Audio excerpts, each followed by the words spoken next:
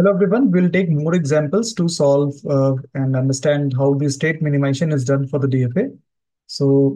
Given the transition table, it is a transition table of a DFA. Here the Q0 is the start state and Q2 is the final state.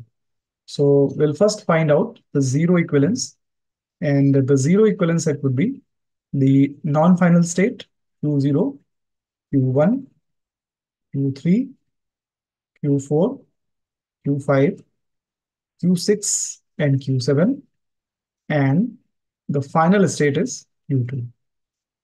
Okay, so for finding out the one equivalence,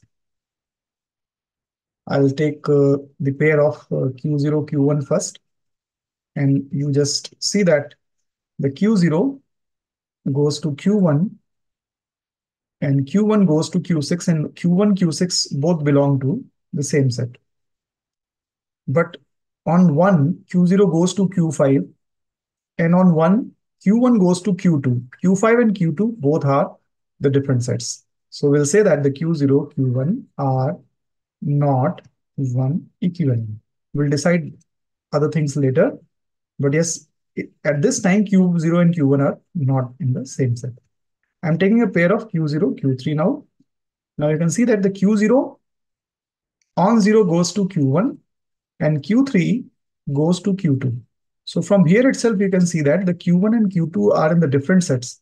Hence, these are not one equivalent. Now you can take a pair of Q0 and Q4. Let's see if they are in the same set. So Q0 on 0 goes to Q1 and Q4 goes to Q7. So 1 and 7, they are in the same set. On 1, Q0 goes to Q5. On 1, Q4 goes to Q5. Obviously, they are same in the same set. Hence, Q0 and Q4 are one equivalent. So I'll just put a tick mark such that I can differentiate it later. And then I'm taking a pair of Q0 and Q5. So Q0 and Q5. Q0 moves to Q1 on 0 and Q5 moves to Q2. Q1 and Q2 are in the different sets. So Q0 and Q5 are not one equivalent. I take another pair, Q0 and Q6.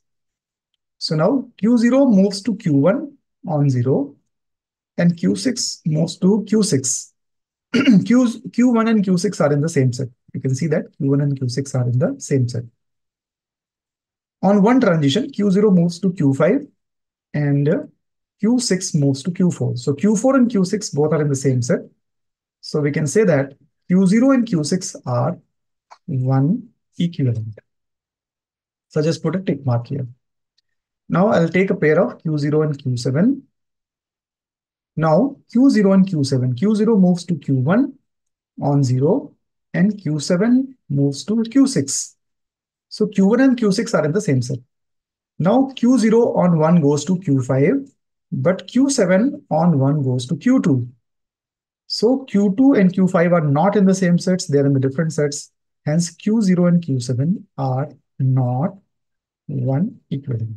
So from this, what we have observed that Q0, Q4, and Q6, they are in the same set. So here, from here, we are observing that Q0, Q4, and Q6, these are one equivalent, so they will be in the same set. So what I remain with is, in this set, I remain with Q1. I'm yet to decide about Q1,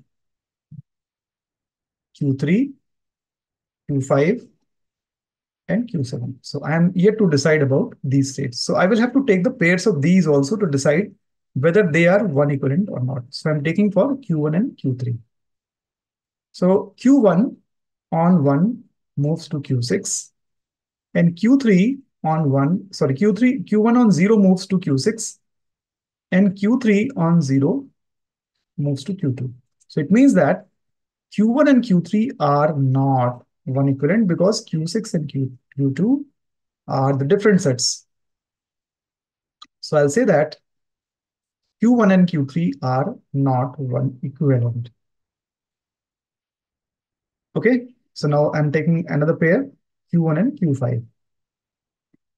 So Q1 on 0 moves to Q6, and Q5 on 0 moves to Q2. It means that Q1 and Q5 are also not one equivalent because they are they are going in the different sets. Q6 in the different set and Q2 is in the different set. So Q1 and Q5 are not one equivalent. I'm taking another pair, Q1 and Q7. So Q1 on 0 goes to Q6, and Q7 on 0 also goes to Q6. Now let's see the transition with 1. So Q1 with 1 goes to Q2, and Q7 on 1 also goes to Q2. So Q2 and Q2 are in the same set. Hence, I'll say that the Q1 and Q7 are one equivalent. It means that out of the 4 states, Q1, Q3, Q5, Q7, I have found that the Q1 and the Q7 belong to the same set. But I'm yet to make a decision for Q3 and Q5. So I'll have to see the pair of Q3 and Q5 also. So I'm going to check for the pair Q3 and Q5. So Q3 on 0 goes to Q2, and Q5 on 0 also goes to Q2. Now Q3 on 1 goes to Q6, and Q5 on 1 also goes to Q6. It means they are one equivalent. So it means I have found that the Q1, Q3 and Q5 are also in the same set. So what is the outcome of the one equivalent? If I clearly mention that, what is the outcome of one equivalence? So I found that the Q0, Q4, and Q6, they are in the same set. Then I've also found that Q1 and Q7 are in the same set. Then I have also found that Q3 and Q5 are in the same set. So this is the outcome of one equivalence. Now I'll compute the two equivalence now. So now for two equivalence, I have these, and these target sets. Obviously, there will be Q2 here. That is a separately the final state. We have segregated in the zero equivalence mode. So for the two equivalence, let's take a pair of Q0 and Q4. So Q0, let's say this is a rough here. So Q0 on 0 moves to Q1, and Q4 on 0 moves to Q7. And now 1 and 7 are in the same set. Similarly, Q0 on 1 moves to Q5, and Q4 on 1 goes to Q5. So they are same, obviously they will be in the same set. So hence I can say that these are two equivalent. Now I take another pair, Q0 and Q6. So about the Q0 and Q6, Q0 on 0 moves to Q1, Q6 on 1 moves to Q6. So are Q1 and Q6 in the same set? No, they are not. They are in the different sets. So I'll say that Q0 and Q6 are not two equivalent. It means I can segregate here itself in the two equivalents that Q0 and Q4 belong to the same set, but Q6 belong to the different set. Okay. Let's take another pair to decide, that is Q1 and Q7. So Q1, let's erase all the rough work that is here. Now, what I'm saying that the Q1 on 0 moves to Q6, and Q7 on 0 also moves to Q6. Then Q1 on 1 moves to Q2, and Q7 on 1 also moves to Q2. So since these two are same, they will be in the same set. Hence, I'll say that the Q1 and Q7 are two equivalent. Fine. So we are getting the outcome of the two equivalents, that Q1 and Q7 are in the same set. We have another pair to check. This is Q3 and Q5. So let's see if the Q3 and Q5 are in the same set. So Q3, in the rough part, I'll calculate once again. So the Q3 on 0 moves to Q2, and Q5 on 0 also moves to Q2. Similarly, Q3 on 1 goes to Q6, and Q5 on 1 also goes to Q6. So since these two are same, these two are also same, we'll say that the Q3 and Q5 are two equivalent. It means that the outcome of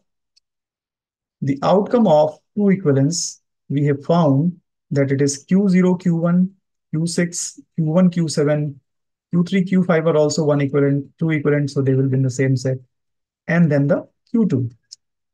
So this is the outcome of the two equivalence. Okay, just highlight this.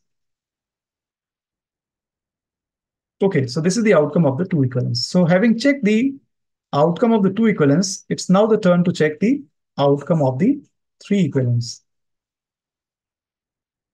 So there will be less number of the entries to check in the three equivalence. Let's say we are checking the three equivalence part.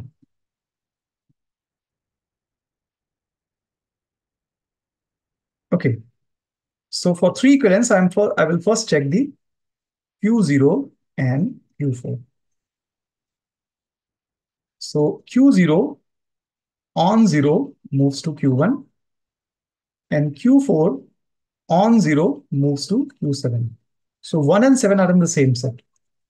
Similarly, Q0 on 1 moves to Q5, and Q4 on 1 also moves to Q5. These are same. So hence I'll say that Q0 and Q4 are 3 equivalent. The another pair to check is Q1, Q7. Now Q1,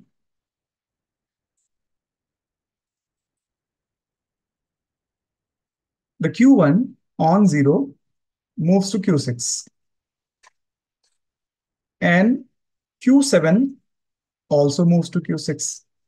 Now Q1 on 1 moves to Q5, sorry, Q2, and Q7 on 1 also moves to Q2. These are same. These are same. It means they will be in the same set. So I'll say that they are 3 equivalent.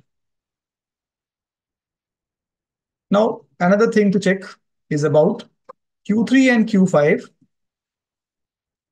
and Q3 on 0 moves to Q2. Q5 on 0 also moves to Q2, the same one. Now Q3 on 1 moves to Q6, and similarly Q5 on 1 moves to Q6. These are also same. It means Q3 and Q5 are 3 equivalent.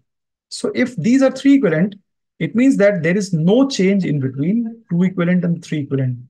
So it means that the outcome of the 2 equivalent and 3 equivalent are same. Hence, I can declare that the state minimization has been performed, and we have got the similar states. Now it's a turn to draw the new transition table. In the new transition table, I'll say that the state Q0 and Q4 will be combined. So let's name it as Q04. Similarly, state Q1 and Q7 will be combined. Let's say this is Q17. And then the state Q2 is same. Then state 3 and 5 have been combined like this. And state 6 remains same. Fine. So in this table, I'll remove the state Q4. Then I'll remove the state Q5. And then I'll remove the state Q7. So what I remain with is the Q0, Q1, Q2, Q3, and Q6. And they have been renamed as Q04, Q17, Q2, Q35, and Q6. So let's write the transitions. So instead of Q1, I'll write Q17. Instead of Q5, I will write Q35. Instead of Q6, Q6 will be written, Q2 will be written here. And from Q2, it is Q0. I'll replace it by Q04. It will be Q2 only. Q3 will go to Q2 on 0. Q35 will go to Q6 on 1. Q6 will go to itself on 0. And it will go to Q04 on getting 1. So this is the minimized table, and I'll draw the DFA. So let's say Q04 state is here. This is the start state. In the final state in the original one was Q2, so the same will remain here also. So Q04, it goes to Q17 on 0. And then with 1, it goes to state Q35. Q17 on 0 goes to Q6, and it goes to Q2 on getting 1. Q2 state, by getting 0, it goes to state number Q04, and it remains at itself on getting 1. Q35 goes to Q2 on getting 0, and it goes to Q6 on getting 1. Better is to design a DFA that does not, in which the edges do not cross each other, but I have made a mistake. I hope you will not do the same. So you should draw the states like there is no cross of the edges. So Q35, we've seen the transition of Q35. Now Q6 on 0 goes to itself, and with 1, it goes to Q04. So this is the minimized DFA for the given state transition table. So I hope it makes sense, and we will meet with another example in the next video. Thanks for watching.